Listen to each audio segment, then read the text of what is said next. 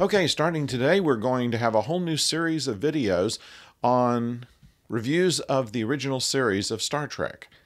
We start with the Man Trap after this.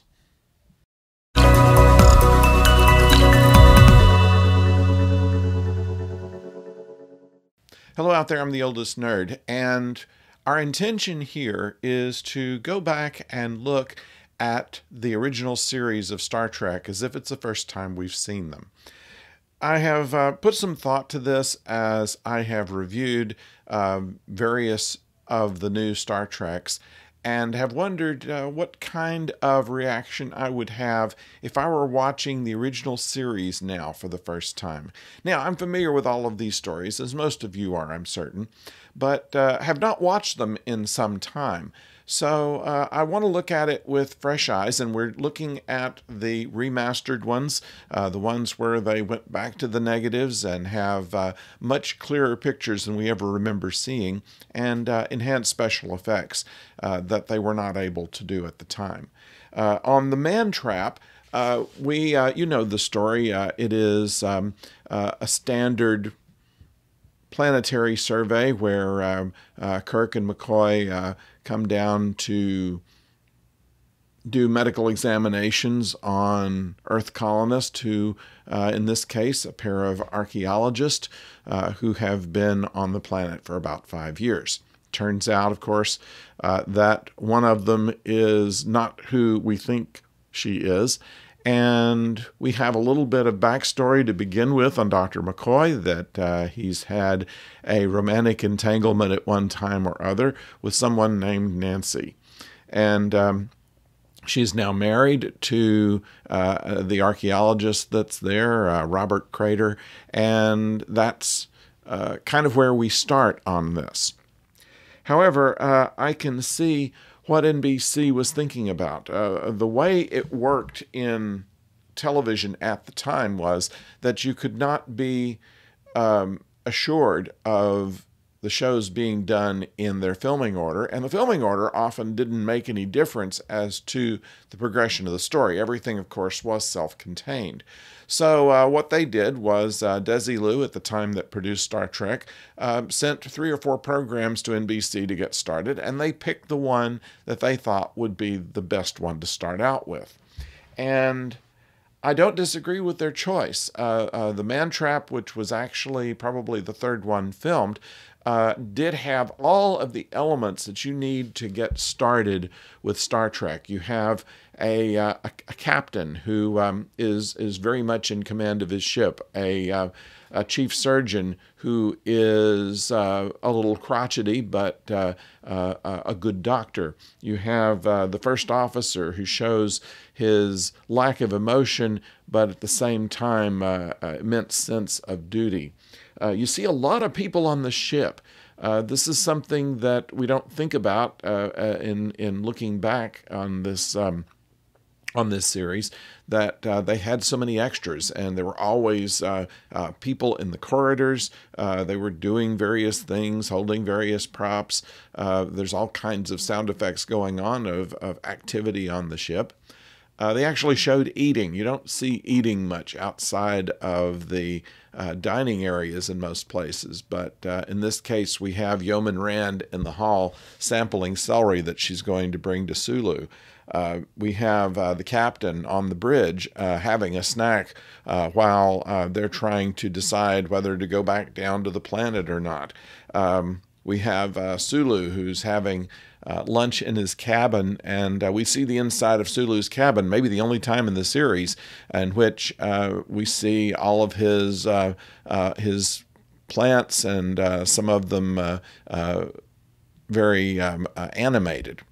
And the clarity of all this, you can see that there were no gold uniforms. They were light green. Unfortunately, in the reruns, the film would fade, and the uniforms themselves, being made out of velour, did not show green very well. Interestingly, though, NBC in the day was very specific about their color controls to their local stations and, of course, at the network level. And we're starting to see it the way that it must have been originally broadcast. Now, I wouldn't have known what color it was at home. The television set that we had, the old style color TVs, especially when they first came out, we had our first color TV in about 1967. I think that was a year after the show came out.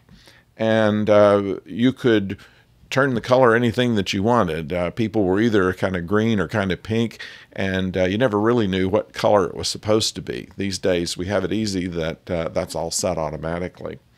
But the fact that the color was very vibrant throughout the film, and that's not the anything to do with enhanced special effects, just new prints from the negatives that make it as clear as it should have been when it was done on the network. That's impressive. We have Uhura, who seems to have a thing for Spock. She's trying to seduce him, and he, of course, throws it right back at her, and she ends with an insult, which is clever. He says, "Vulcan has no moon." She says, "I'm not surprised."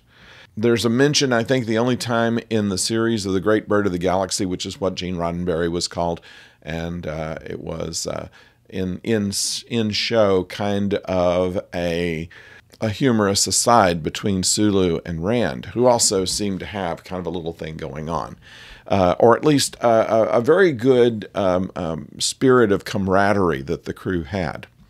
Now we had our extras. Like I say, they were in blue and green uniforms. There were no red uniforms that were killed, at least on the planet. I think that those that were killed on board the ship probably weren't in red either. So that whole joke doesn't really hold up when you look at the series. Not completely. They probably had an equal amount of different divisions losing their lives. If they were not a regular on the show, their lives were up in the air, shall we say.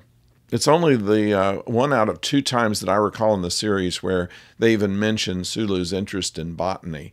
And it shows that there is a life on the ship other than just being on the bridge.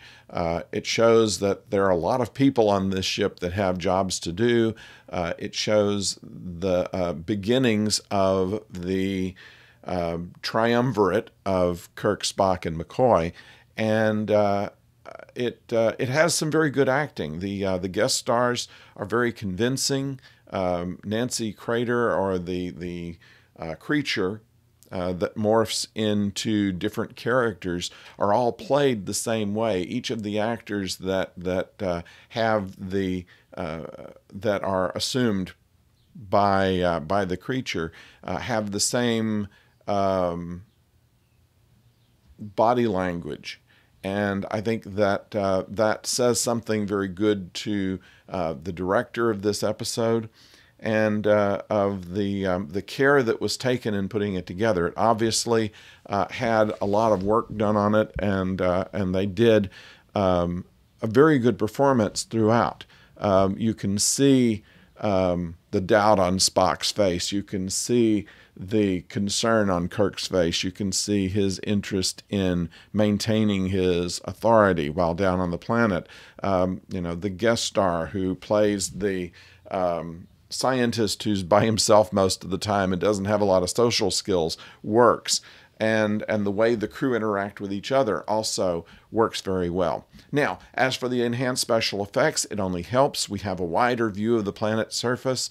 We have the Enterprise in orbit more realistically. Frankly, the Enterprise model, which was about 7 feet long, which is now in the Smithsonian, by the way, actually got my picture taken next to it. I got to find that somewhere and show it to you. Was in a studio that was so small that they couldn't really move it, and they couldn't get the camera far enough back to have any decent shots of it. So always that slight tilt shot or that front shot was the only thing they ever did of it. And now we see more views of the top and bottom and a little more movement apparent of the Enterprise when it's in orbit, and a little more realistic, that it doesn't look bigger than the planet does. So that's the enhanced special effects don't distract us from it, but make it feel like that it's more contemporary. And I think that's what my whole impression of this first episode is that it could have been written yesterday. And it could have been with actors that we didn't know. We would think that it was something that was written very recently. I think that it was incredibly well done, and it holds up incredibly well. All of this available on Paramount Plus, and there are other places. Many people already have the series on DVDs or Blu-rays or things like this, and I think it's worth seeing again. It's worth watching again because I think that it's more than just nostalgia that makes us think that this show was as good as it was. I think it's as good as it was. So I'd like to know what you think about it. Please put it in the comments. We are going to be taking these one at a time in broadcast order, and we will eventually incorporate the enhanced version of The Cage as well, but we'll probably do that near the end of the first season, just so we can go back and look at that. We will also be reviewing the end of Picard, all of Strange New Worlds, and other things as they come about. So we're hoping that as the summer goes through, we'll be able to present more videos to you as my workload is a little bit less in my day job. So that will help us. Like to hear from you, and please subscribe if you've not subscribed yet. Please do so. It doesn't cost a thing, and it certainly will help the channel. Thank you for watching, and until next time, don't go far.